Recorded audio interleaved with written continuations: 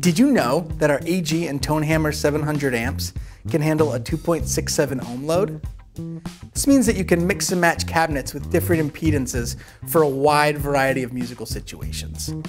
So, you have your classic, like a 4 ohm 4x10, or for a smaller gig, an 8 ohm 112. But what about something modular? Something like a 4 ohm 212 with an 8 ohm 112 on top. That's cool.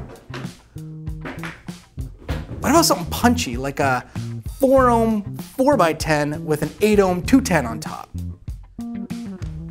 That's another great option. Or like something nice and round, like a 115 at 8 ohms with a 410 on top, a 4 ohm 410. That's a great rig. At 2.67 ohms, you can power 3 8 ohm cabinets at once. I can have a 15 on the bottom, a 210 in the middle, and a 112 on top. I mean, this little thing can even power like an 810. And another great option. No.